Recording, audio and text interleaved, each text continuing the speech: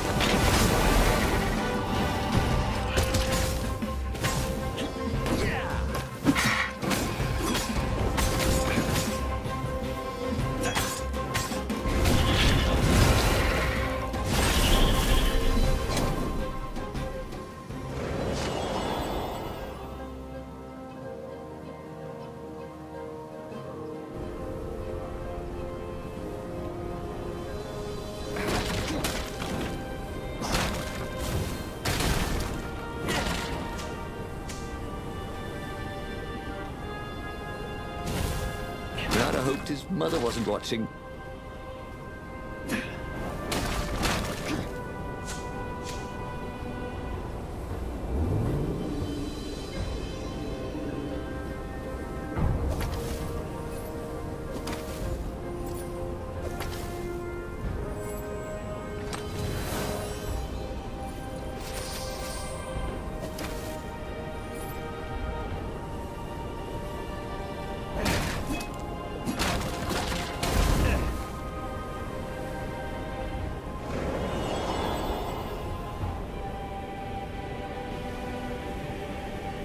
Hey, you guys interested in real estate? Because you're about to buy the farm.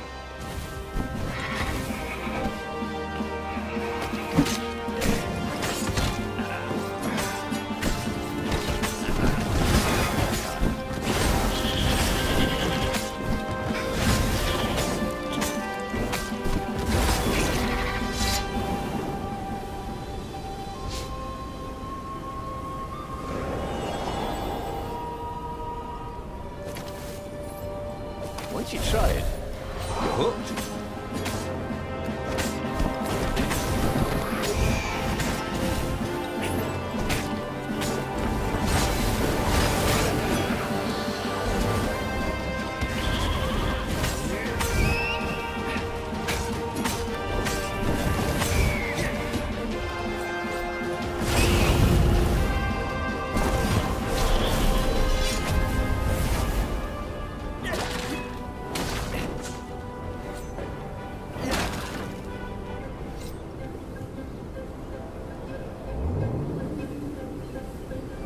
Oh, they really ought to put a railing on this thing, he thought.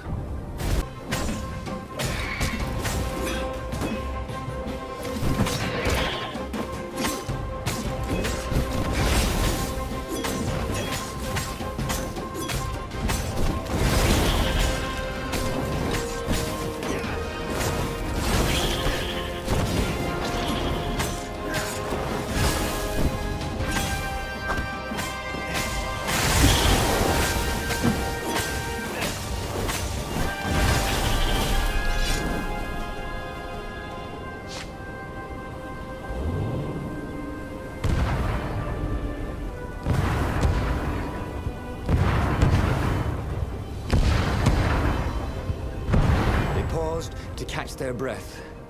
It was strange to be so close to her. "What are you thinking?" he asked. "I'm trying very hard not to think." "Me too," he said. Up ahead, he could see the thin silver of Zenobia's personal ship. It looked fast. They would leave all this behind.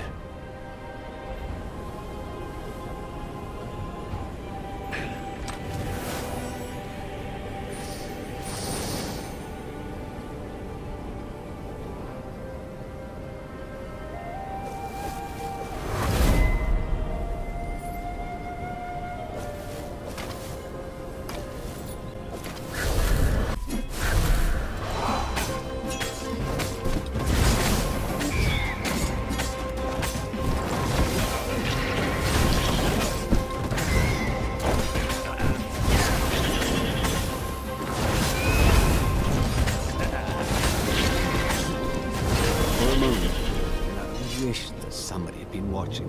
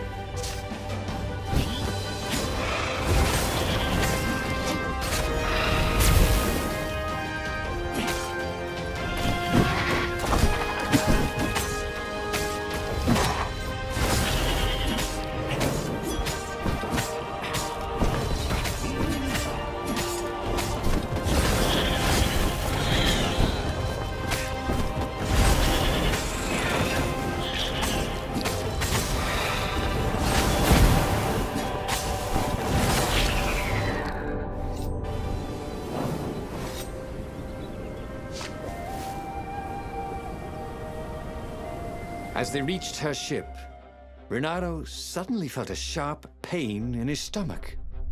He was surprised to see a crossbow bolt sticking out of it. I was gonna lead the Empire to a secret base, said Lapino. But no, you had to screw up my plan because you still got a thing for her. Renato stared at Zenobia. The kiss. Was it real? She said, with a look of indescribable sorrow.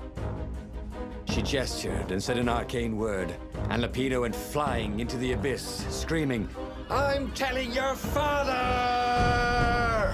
Then she knelt down to cradle his head, and her paws felt very soft and warm. Renato stared at the book.